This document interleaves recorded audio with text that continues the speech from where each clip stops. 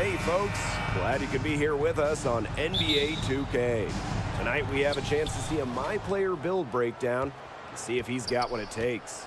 Tonight it'll be the Washington Wizards going up against the Denver Nuggets.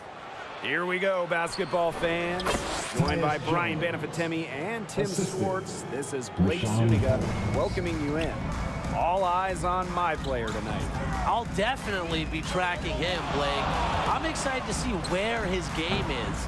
Each contest is a different environment, and each game presents new challenges. How you deal with those questions says a lot about your future. Finally, we agree, Brian. But quite frankly, for anyone in the NBA, that is the challenge. Every game is different between team styles and the players you'll face. So how can you adjust? If things aren't going perfectly, how do you deal with failure? It's the best league in the world. Nothing comes easy. And the shot goes down.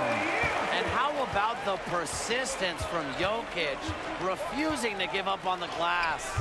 And, you know, there's always something fun about checking out a new player on a new team.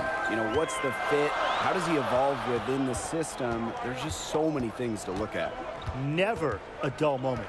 Remember, more than any other team sport, the NBA is a league where just one player can make a massive difference, from the franchise player down to the bench and the 6th and 7th and 8th man. And it's so exciting for the player as well. You never know how you'll mesh with your teammates until you play in games. I know you can hone your skills in practice, but fans really only care about the results in games. Now here's Hardaway.